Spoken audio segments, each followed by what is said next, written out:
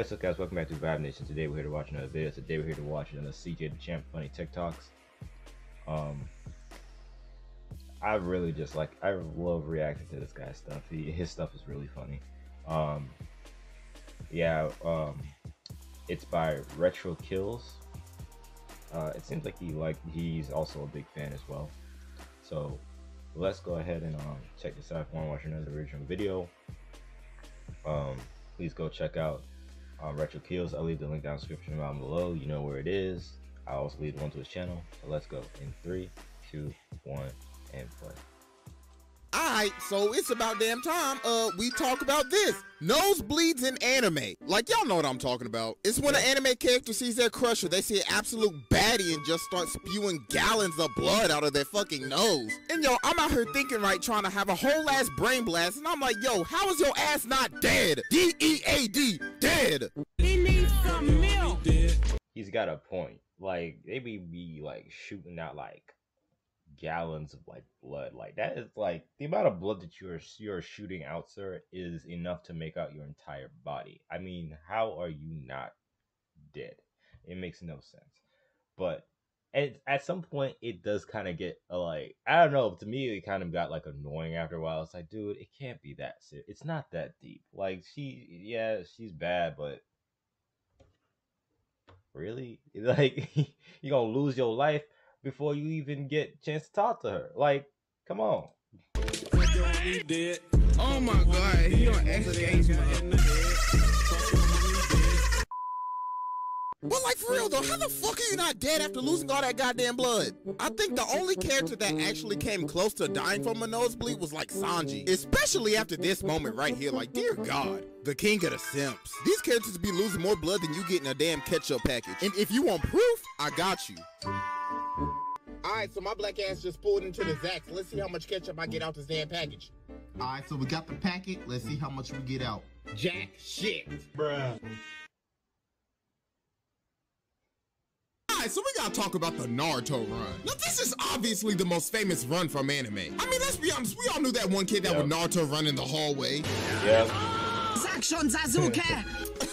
Oh my god, what the fuck are they doing? Shit, girl, I don't know. Shit, we even had some motherfuckers out here running in Area 51 doing this shit. Alright, this is Joe out here reporting for ABC 13. The weather's looking all nice and shit, so it's a great day to walk around. Yeah, what you mean, the fuck was that? Hey, I'm not even gonna lie though, this run looks uncomfortable as hell. Yo, I'm telling you, when I saw that, I died. It was so good. This dude set that moment up just so he could Naruto run on live. Just beautiful. I applaud you, sir. Yeah, it was great. Like, you gotta tilt your whole damn body 90 degrees and pop your damn arms out of your damn socket to put them back that far. So shouts out to them on that flexibility. Hey, but low-key though, why do I think that Sonic started this shit? I mean, technically, he was the OG of this shit. But anyways, I put on my thinking cap and I was like, you know what? Let me try this run out for myself. All right, cjdachamp is in his stance. And he is off. He is off to the races. Oh, shit. He is out cold, bro. Alright, so as you know, we're all on anime TikTok, and if you saw my last video, I ventured into the depths of hell that is known as straight TikTok. Yeah. But today, we gotta go Even further beyond! We're going to bedrock. We are going to motherfucking rock bottom. We are going to be exploring deep TikTok. So, without further ado, let's get started. What is this? Later. Damn, bro, what's up with this dark ass room? Welcome to Deep TikTok, motherfucker. My name's Archibald. I'll be your tour guide for the day. Archibald. Shit, Okay. Archibald. All right, here your first one.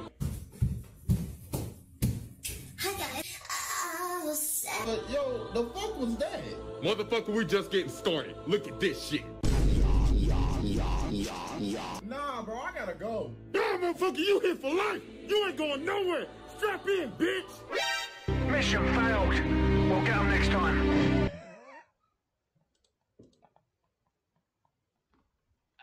What? Bruh. Nah, bruh. I don't know, man. This is nah. Some weird stuff when you go too deep, you'll never be able to get back out, bro. Alright, so we gotta talk about harem anime. Harem anime Oh. is literally the holy grail for horny ass kids who want to see anime bosoms.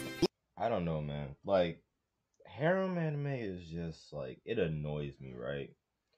Maybe it's because it's just me, but I just can't stand like watching a romance and like there's just like you got like 12 girls, right? And they obviously like one guy.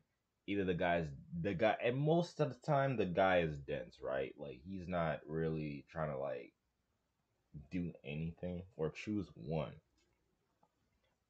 I mean, there was one show that was like that. If anybody you guys seen the show Shuffle, and then he ended up with a green hair girl, I'd be like, okay, you know what, that's cool. That's cool. Okay. But other than that, I don't know. Infinite Stratos kind of ruined that for me. I couldn't stand watching that show any longer because it was like the guy's really dense, and then you got the girls that he ends up in a situation the girls just beat him up. I'm just like, you know what? This is just getting like retarded at this point, bro. Dang, I shouldn't have said that. But you know what I mean though. It's just getting real. It got real stupid real quick.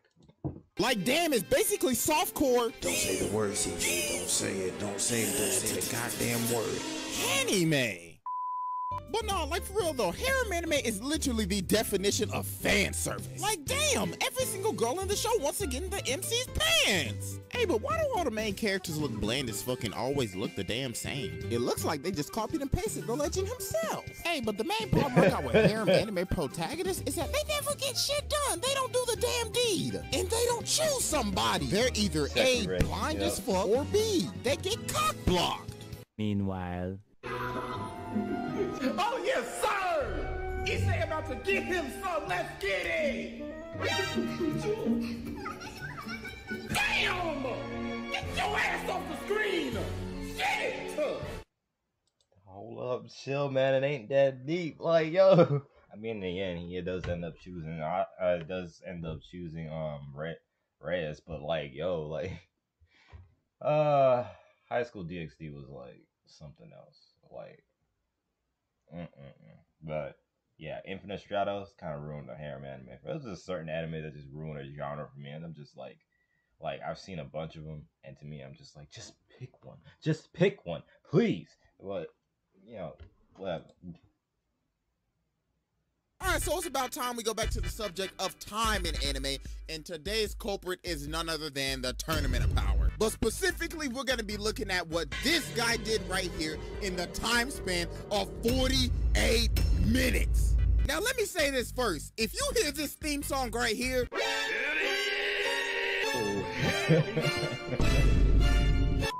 Motherfucker, you best get the skipping because your ass about to get your ass beat by some of that good ass plot armor. This man Goku really mastered the technique of the gods in under a damn hour. But hold on, we gotta remember, right? Wasn't he just getting his ass beat like 30 minutes ago? And him and Vegeta had to double team Jiren as well? Now let's fast forward 15 minutes later and this man Goku is bodying him. And don't forget he also finessed Kefla like 20 minutes ago. This man said, fuck the hyperbolic time chamber, I don't need that shit. Just give me 48 minutes and some Zenkai boost.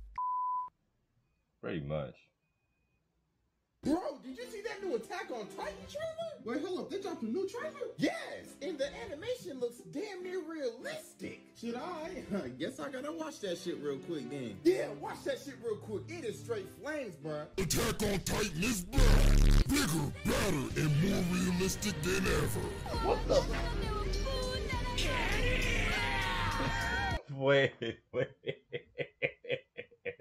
Wait. Yo, what is this, bruh? Like, nah. Oh, that shit look great. What? Dude is looking as lost as dude is looking as lost as I am, bro. Aaron and the squad prevail against these new terrifying foes? Find out in the final season of Attack on Titan. Oh my god, that was fire, right? Like, god damn, that shit was live, bruh. And that new abnormal? Bruh. That shit is straight gas. Hey, bro, I don't think I'm watching that shit. Wait, what? I said I ain't watching that shit, man. Damn. Yo, you know what's probably the most disrespectful moment I've ever seen in anime is when this dude ran up in this classroom and slapped Ray, bruh. Hey, old girl was trying to pitch a fit, so my dude had to get on that Chris Breezy and the baby type energy, you feel me, dog? So we slapped the piss out of her ass. Damn! Yo, he slapped her in front of the whole class and in front of her boyfriend. Yo, her boyfriend is a whole beta! Hey, yo, how you gonna let a whole nother dude slap your girl right in front of you? You a bitch! Bruh, you know what? Play that shit again. Stan, what's your... Hey, yo, he sent her straight to the streets. You know what? It is time to summon him. All rise for our Lord. She ain't got an AP, she is not mine. She belongs to the streets. She belongs to the streets. She belongs to the streets. Yeah, I'm done for the day. All hail Future.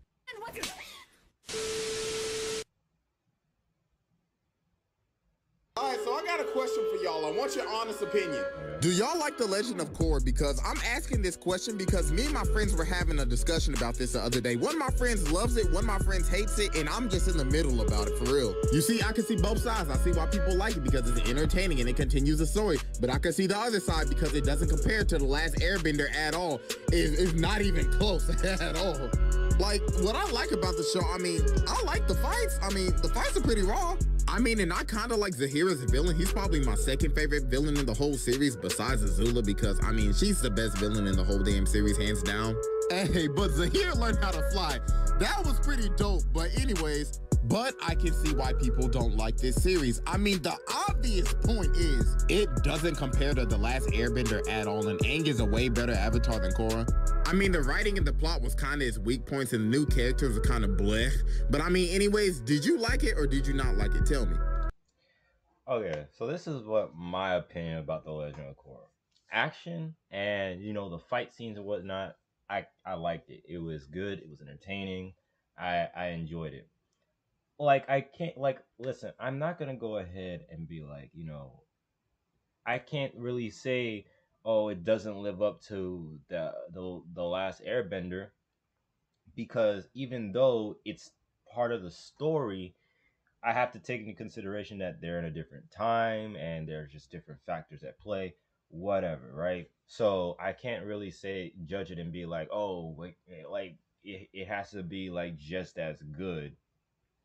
I would give, if I had to give it a rating out of 10, it would probably be a good, with Avatar The Last Airbender being a 10, I would give it probably a score of 7.5. But for some people, I see talking, they say that some people, they didn't like it because it didn't live up to Last Airbender, and some of the characters were just kind of like what CJ said was meh.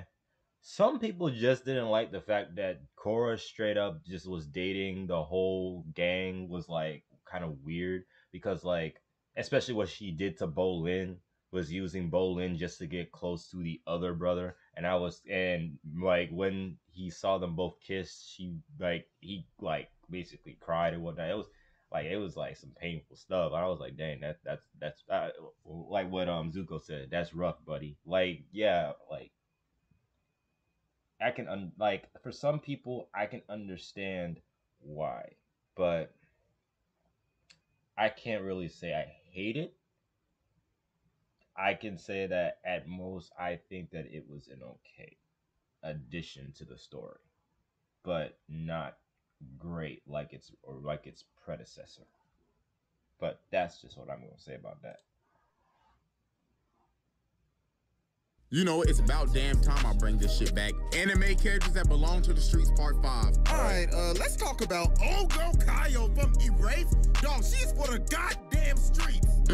Spoilers incoming. Anyways, my dude Satoru really went back in time to save this goddamn girl from this psycho-ass teacher, right? And bro, I thought they had something going on. But the psycho-ass teacher put dude in a coma. So he wakes up 15 years later after he saved her life and all that shit, and oh my god, she just walked up in this bitch with a whole ass kid.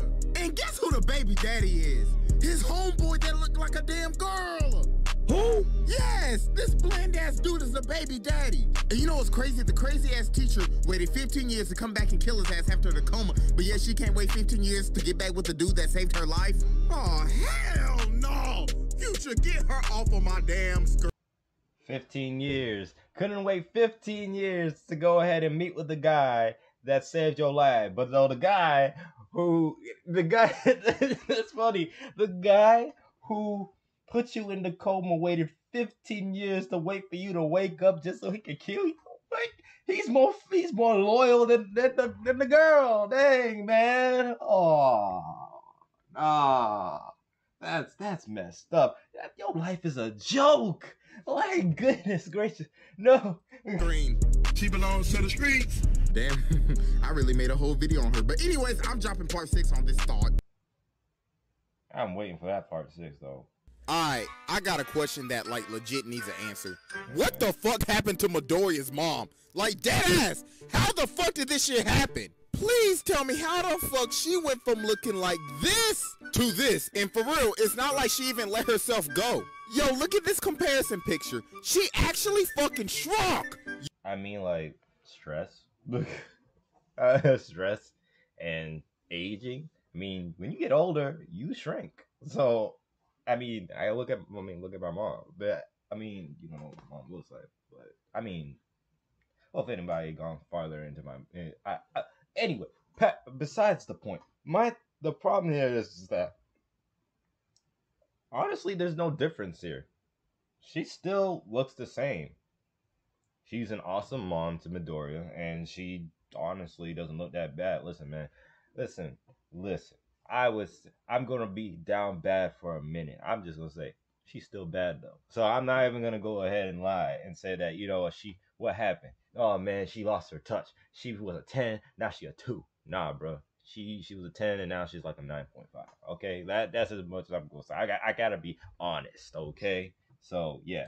Yo, I swear, she went from 5'9" to 5'4" real quick. So apparently her quirk is like telekinesis or something. Or basically the Force, but with smaller objects. But looks like to me, I think her quirk got a goddamn side effect. A damn downgrade side effect. Yo, if she was in the world of One Piece and she had a devil fruit, her devil fruit would be called the downgrade fruit. Hey, you know who this reminds me of actually? Anko went from looking like the baddest she... Oh yeah, this... No. See, Midoriya's Inko was not a downgrade. Like Inko's, like, Midoriya's mom was not even, but this girl right here, this was a downgrade. Shinobi and Konoha to, I don't know, what the fuck, man? Another reason why I hate this shit. Anyway. I was like, bro, like, what happened? No, no, why? Y'all tell me what y'all think happened to Deku's mom, because in all honesty, I'm speechless. So I have come to the conclusion that Big Mom belongs to the streets. Oh my. You need to clear a whole highway. What? Explain. What?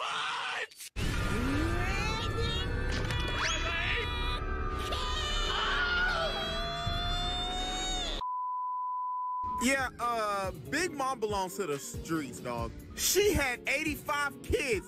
85! But get this, she had 85 kids with 43 different husbands. Oh, hell no! A prime example is what she did to Pound. She got the babies, and she said, all right, get the fuck out. What? Then she kicked them to the curb, dog. She is for these streets. Yo, you know what? She ain't even for the streets. She for the whole new world. Nah, G, I'm done. She belongs to the streets. So wait a minute. She had 85 kids with 43 husbands. Well, I mean, 43 dudes. And then as soon as she got the kids, she kicked the husband out. She kicked the husband to the curb. Huh? Like, I don't listen. Whatever happened in that lifetime, I'm guessing that she had her reasons. I doubt it, but still, though, like, it just, I can't I'm having a hard time trying to conceive an idea of why. I've never watched One Piece, and honestly, I probably never will, because that is just a show that's been going on for so long. I don't even watch this. Just like The Simpsons, I don't even watch The Simpsons. I haven't watched SpongeBob like that. That show been going on for too long. Now, for me to go ahead and watch a show that has a story that's going on for 1,000 episodes, bro, by the time I even catch up, I'll probably be in my, almost about to hit my 40s. Like, I can't, bro. I don't know. I don't know, somebody's gonna have to like dare me. So it's like, hey, you got this amount of time to finish to catch up with One Piece. Y'all gotta go ahead and like offer me about like 2 G's before I go ahead and say, okay, I'm gonna attempt it, right? She belongs to the streets. She belongs to the streets.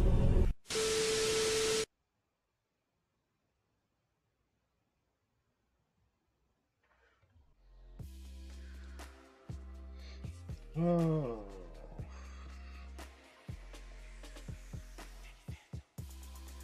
Okay, then. Well, guys, that was an cjdachamp TikTok animation. Guys, if you guys have ever seen The Legend of Korra, tell me what you think. Do you think that it works? Do you think that it's just as good as the last, or do you think it's not? What are the things that you didn't like about it? I'd like to know your input. So please, comment down below. So thank you guys for watching. This has been Vibe Nation, and I'll see you guys in the next one. I'm out. Peace.